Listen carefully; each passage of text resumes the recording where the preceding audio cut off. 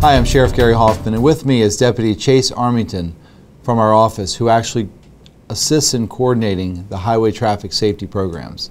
Chase, welcome. Yes, sir. Thank you. Good to see you. Same here.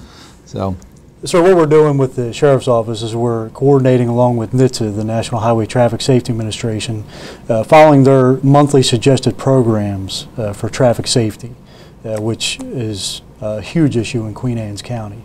Last month we focused on driving while impaired alcohol, centered around the St. Patrick's Day holiday.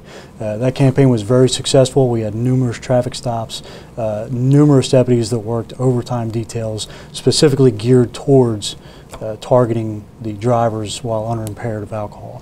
This month we're doing distracted driving, and it's an increasing epidemic along all age groups of drivers, specifically the teens. So a lot of times we're driving down the road, and I know you see it as well as I do sometimes, and we make those traffic stops when possible. We always see those drivers that are out there on their cell phones, yes, sir, texting and driving, and that's something that you guys are taking the initiative for? Yes, and it not only includes cell phone use and texting, it's people grooming themselves ready for work, they're running late, reading newspapers, eating, distracted by passengers, talking, changing the radio. There's a long list of things that can count as distracted driving, which leads to traffic offenses. Are you seeing an increase in traffic crashes because of persons who are not paying attention? We are. The national standards right now and the statistics are showing a huge increase in distracted driving being a contributing factor. In 2010, it was just over 3,000 deaths related to distracted driving. In 2011, that number jumped almost 2,000, so it's up to 200. It's up to 3,200 now. And I know from investigating these traffic crashes, a lot of times people don't tell you they were on their cell phone, or they were putting on their makeup, or doing their hair.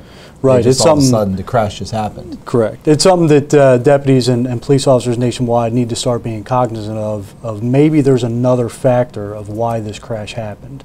And a lot of times it's coming to be distracted driving. And you had mentioned that these deputies were working overtime assignments. How is that overtime funded? That's funded through federal grant money and state grant money through the National Highway Traffic Safety Administration and the Maryland office. So that's not coming out of the taxpayers' pockets, no, that's sir. being federally funded? Yes, well, that's sir. great, that's good.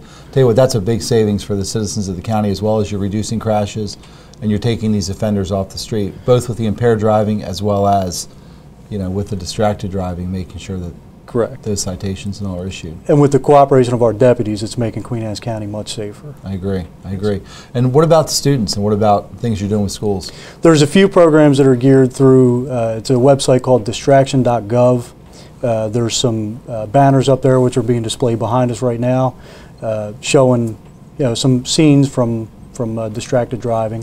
There's a few school programs that are available that we're going to get ready to launch in the high schools, directed towards the teens that are getting ready to drive or already driving, that educates them on distracted driving, the possibilities, and what can happen, along with some statistics of what happens when you drive distracted. Well, great. It sounds like you and a lot of the other deputies, as well as other allied agencies, are really doing a lot to make our community a much safer place. Yes, sir.